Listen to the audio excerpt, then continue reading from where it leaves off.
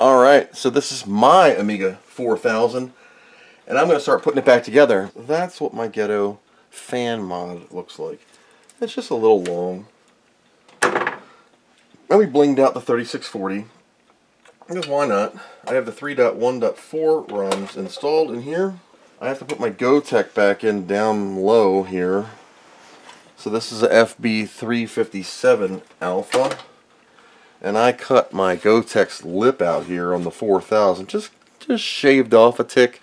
Why did I do that? Because on the lip of the 4000's case that has no cooling, when you put this in, it just doesn't have enough room. But if you cut that edge out, it gives it enough to fit over this lip here, this lip right here on the inside.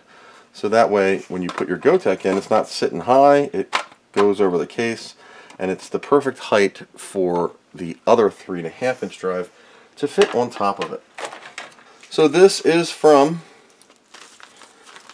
Jonathan. Jonathan, thank you. I reached out, I got a nice letter inside that the X-Acto knife cut, and what it was this. One of these 90s CD-ROM audio cables. He wrote me a nice letter, and it said,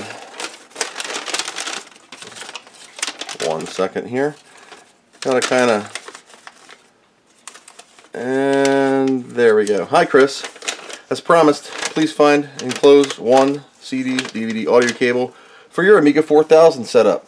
I use these myself for Amiga projects when adding CD or DVD drives to 600s, 1200s, or 4000. Simple, blah, blah, blah, blah, blah, blah. Always enjoy your freebie for me. P.S. Keep up the YouTube videos as I'm learning quite a bit of them, especially your Mode Pro. I hadn't had a clue that that even existed. As an idea for future episodes, if you use it, why not do a tutorial on... That's if you use it in one of your rigs, and I do. So, Jonathan, thank you for that. I greatly appreciate it, and we're going to put that mofo in right now. And I'm sorry it took me so long. I had Amiga 4000 repair of death. On these turds, you have this digital side here and the doohicular where you can plug in the digital, which is usually your... And we're going to do this one. Over here in Audio Land, right here, you got these 3 pins. The pin on the left is going to be the... pin 1 here is going to be the left. Pin 1 is defined by the little notch on the motherboard. It's got a little arrow and a plus, I believe. That's for this cap. But this is your left audio, the middle is ground, and the right is going to be right. Pin 3 is right. So these are a little different because these are meant for PCs, but they have 4 slots and we can just use 3. So what I'm going to do is make sure that I am white left, black ground, and red right. I just need to move this one over, and that's where these little pin things come in handy. You can depress on these and pull one out if I don't stab myself in the finger, and it'll come right out, and then I need to move it over one and click it back in. But a lot of times it won't stick because I screw and push it up too far, so I'm going to take this again and lift that tab back up just to give her some grip when you push the connector back in. And then we just plug it in. And watch, Commodore pins will be too fat. No, there we go. So that's the audio in to the motherboard. And we're going to go in that little hole right here. So we're going to go under the daughter card, daughter board. Just fish all this through. Get on over there.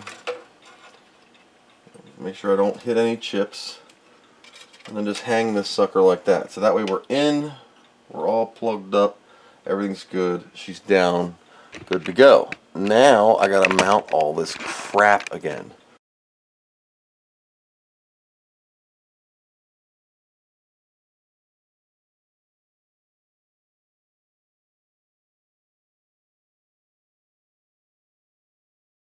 Alright, so we're plugged in. Now I'm going to tuck this back because I have a fan on the 3640. And I need some kind of air. It's not too bad. Check it out. So you can see the fan 3640 right here. I kind of just take the pickles here and just do what I can to keep them under control. I got this extra 2 Molexes. What are they for? Well, I got myself another short cable here. Okay, so it blows down.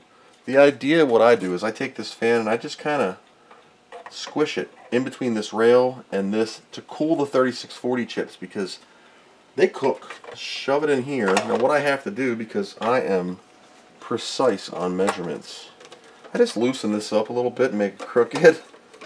Vampire 1200 orders in. Yay. Just what I need. Something else.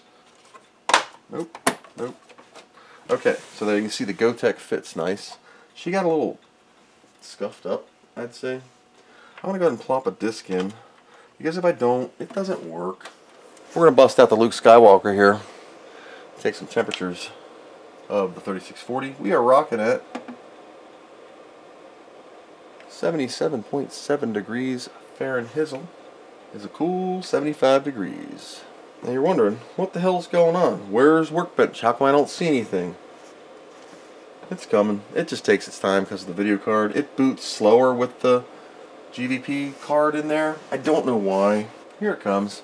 So we're in poo-poo resolution, and this looks turds. Why? Because it's in 15 kilohertz mode. 256 color. I mean, that's fine. It's okay.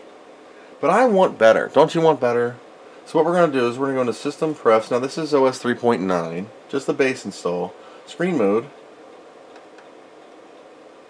And now you're going to see I have all these resolutions. So we're going to turn this sucker up to Spectrum. We're going to do 800 by 600 16-bit. Just for now. I'm not even going to test it because I know it works. So we're going to say save. And then she'll flip. I'll get all my chip RAM back. And I'm in a crystal clear resolution. Poof. That's prettier. Much prettier. And it's clear. 31 kilohertz. And you're like, that's awesome. What if you run a 15 kilohertz program? Run Amiga E.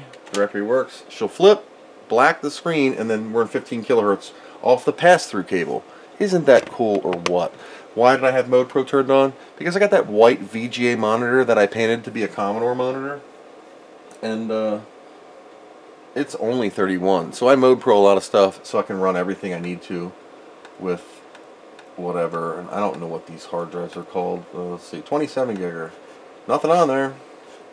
So, and then when I quit the 15 kilohertz program, you go back and you are back to whatever you were in. So now, whenever I take this apart, it's always some kind of mission, getting everything torqued back together. I'm sure your Amigas are the same. What is it? Play CD? Press play? There we go. Sounds great. So, CD audio works natively out of the Amiga, and we have, oh, there's the backdrop finally loading. And we have a Call Master. John, thank you for that. I appreciate it greatly. You just made this even better. Anyway, I'm going to listen to some Christian music. Thank you all for watching. I do promise I'll get this lid back on. We'll get her shoved over back in her spot, and I will get this whole area cleaned up before I make a mess again. As always, thank you for watching, and I hope you learned something.